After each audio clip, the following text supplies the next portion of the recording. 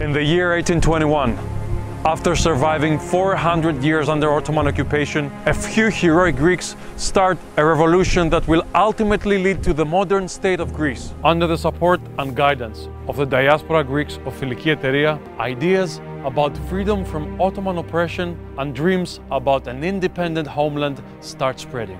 On February 22, 1821, Alexandros Ypsiladis, a diaspora Greek, senior officer of the Imperial Russian Cavalry, an elected leader of Φιλική Εταιρεία, crosses the Prut River and starts the campaign against the Ottoman Empire. On March 17, 1821, at Aeropoli in the Mani Peninsula, leader Petrobes Mavromichalis gathers the Maniates and together decide the start of the race towards freedom. Great revolutionaries, Petros Mavromichalis, and eventual national hero Theodoros Kolokotronis, leading a ragtag group of men, free the first city, Kalamata. On March 25, 1821, the Greek bishop Paleon Patron Germanos raises the flag of the revolution against the mighty Ottoman Empire.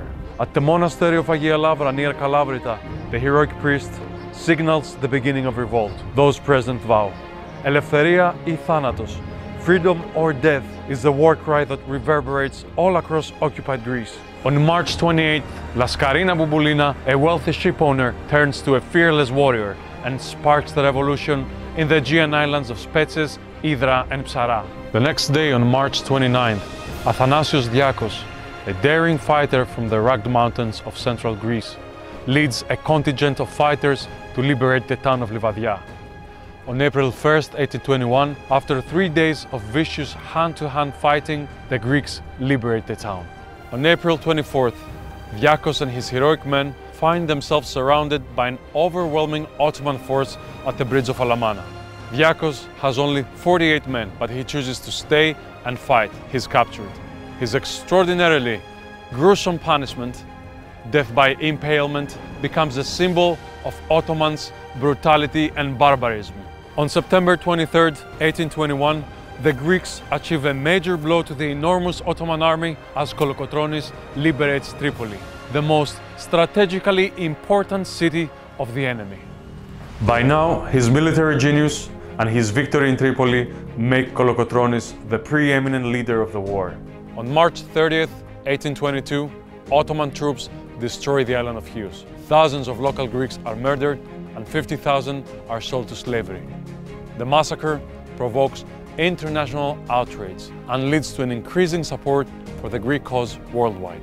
On June 6, 1822, Konstantinos Kanaris, together with a few brave men, managed to place a fireship next to the flagship of the Ottoman Navy off the island of Chios, causing a massive explosion. The Ottomans are devastated, as 2,000 of their men are killed. On July 26, 1822, Kolokotronis decides to follow the footsteps of King Leonidas.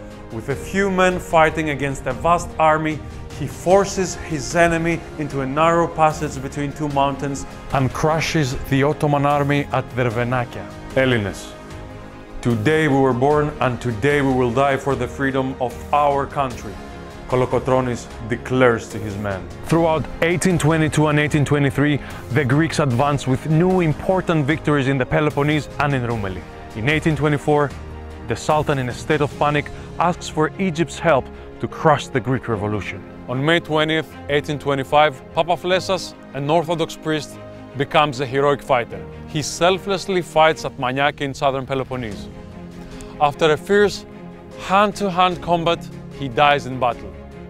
Ibrahim, the Egyptian general, gives the order for his body to be recovered and be placed upright on an oak tree as a mark of respect for a valiant foe. He then goes close to him, touches his head and says, "It was a sin for this warlord to perish." On April 15, 1825, the Ottomans start the siege of Mesologi. The brave residents withstand it for a whole year, but as their supplies and ammunition dwindle, the desperate Greeks start a heroic exodus, knowing the odds they face. Out of thousands of people, only 1,000 men survive, while 6,000 women and children are sold to slavery. As the horrific news spread in Europe, the Mesologi massacre influences the eventual decision of Britain, France and Russia to intervene in the conflict. On October 20, 1827, the Allied ships deal a death blow to the Ottoman Navy in the historic Battle of Navarino. the entire Ottoman fleet is in ashes. The battle puts an end to the thought of Ottomans to recapture parts of Greece they had lost.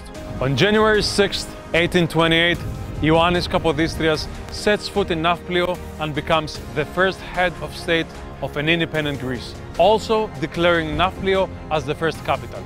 On February 3, 1830, the three great powers of the era, Britain, France, and Russia, recognized Greece as an independent country. After almost 400 years of slavery and a decade of bloody war against the seemingly unbeatable Goliath, Greeks now realize their dream of a free homeland.